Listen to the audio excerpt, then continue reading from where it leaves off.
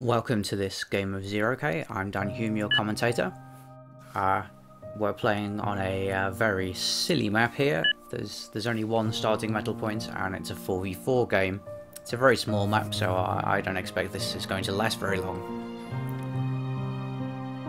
As you can see, the northwestern players, that's Team 1, have all chosen their factories. We have Burp in the north, who's gone for airplanes. We have Skasi, who has gone for cloakybots. We have Ivory King in the yellow, with an interestingly named commander who's gone for jump jets, and Fred has also gone for jump jets.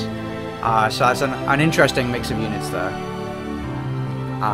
In the southeast, on the other hand, we have mojjj, who has gone for light vehicles. We have Forever, who has gone for cloakybots. We have Saabir, who's gone for gunships. And we have Sheep, who's gone for planes. So the south has both a plane and a gunship user. But we'll see what difference the two gunship players, the two jump jet players make in the northwest. The first scouting units are starting to move forward, so we'll see how this goes on. Scouting out to see if anybody's taking these southern mass points yet.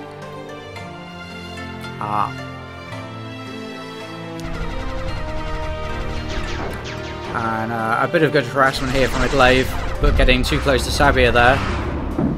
Manages to take out a wind generator, but and the defender, of course, but not much else. Still, that's a good bit of harassment and a good way to keep your opponent busy in the early game. Also, some air scouting and combat going on. Burp already has a vamp on the field, but it's getting mobbed currently by several Avengers, but manages to make it back to base to be repaired just fine.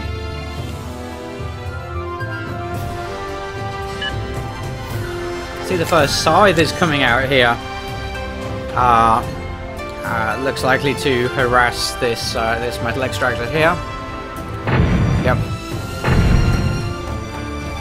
So it's a quick hit and run job, and then it would just get to cloak again very quickly, but was overflown by an Avenger, which decloaked it, and it's cloaked again now. Just needs to run away. If we look at the pathfinding view, we can see that only the very steepest parts of these cliffs are impassable to bots. However, almost all of these slopes are impassable to vehicles, so that will definitely affect the strategy of this game. First scuttle coming out here in a well, not quite in an ambush position yet, but it's moving into position now. So a bit of pork going on.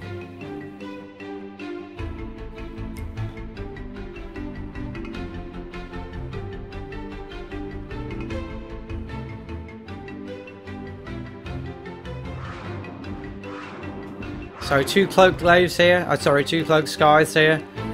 They're rushing around menacingly. A few more planes coming out on this side of the map, but getting quite close to the defenders. Not a very good shot from the napalm bomber there. Just about manages to hit Saabir, but doesn't do too much damage.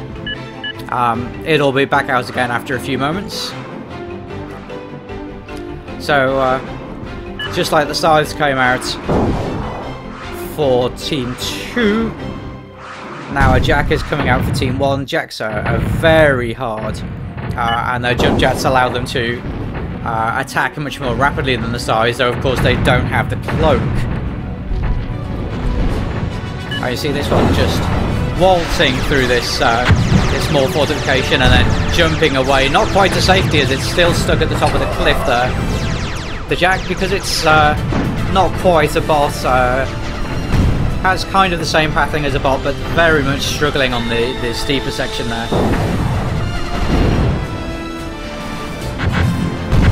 And manages to get away to safety. Scuttle comes in and some puppies as well, so that could make some very interesting play on this side of the map. Meanwhile, not much going on in the northeast. A hammer nearly taking down this defender, and the next shot I expect will do it if it's on target. Yep. And a few defenders going up on this side of the map, but a Black Dawn comes out, and that's going to be a real problem for Skasi here.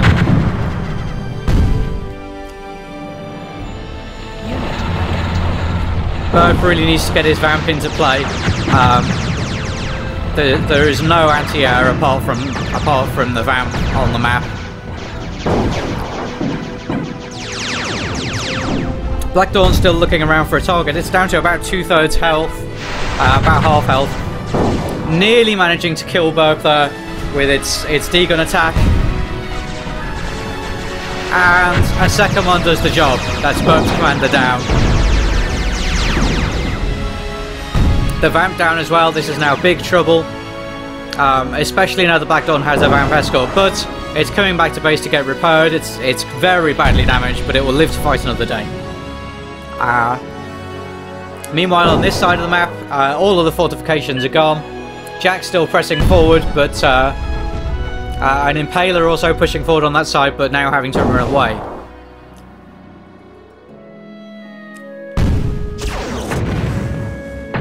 Ivory King moving his commander a bit too far forward there into trouble. And the Avengers come out to deal with it. But they get too close to the Razor's Kiss, which itself...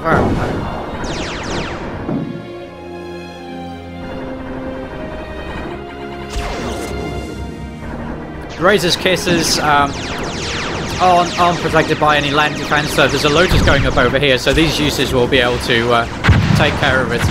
Especially if it keeps opening the way it does to attack air units. Razor's Kisses, of course, have a defense bonus while they're closed up, but as soon as they open to start firing, that goes away right away.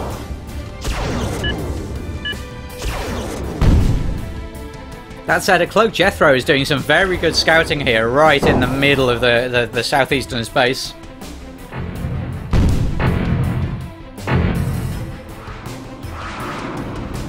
I'm not sure what needs to be taken care of, but it obviously has. An extra Cloaky Bot factory here coming out for Burp, though he's in serious trouble after the loss of his commander. None of these Rectors are his. He has no builders at all at the moment. Oh, of course, he would be having cranes, not Rectors anyway. And there are no cranes on the map, so he has no structure build capacity at the moment. There's no way this factory is getting finished off. However, the Black Dawn comes out again. There are Sides about to destroy Fred's commander as well. Oh, one more hit should do it, and yes, commander goes down. So it's looking very bad for the Northeasterners. They've lost 2 commanders. This Black Dawn is still pretty unopposed, though there's a Jethro here scaring it away to come in and get repaired again. Burp says we lose to air, but it's not just to air, it's only the Northerners who are losing to air. The Southern front here is mostly being lost to Jacks. To Skies, rather, the Jacks being the units that are coming from the jump jet plant. A Scuttle coming out here. Oh. There's a jump jet plant on the south now as well. That's very interesting. The light vehicle plant has gone away. Oh. Completely missed that there. The Northerners trying to attack while Mojj's commander is there. Lots of puppies coming in. Of course, they have the Grey Goo ability, so they'll be hugely benefiting from all of this wreckage on the battlefield.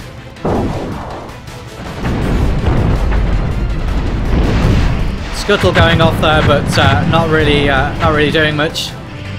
Puppies, even in their larger numbers, not able to get close to Forever's commander. And another Scuttle goes off. I think that took out the Jack, but I didn't quite see what was going on there. Forever's commander on less than half health now, but he has Mojj's in front of it. And Team 1 is now thinking of resigning. It is looking very bad for them. And now being pillaged as well. Sorry, impaled rather than pillaged. With that very long-range artillery unit.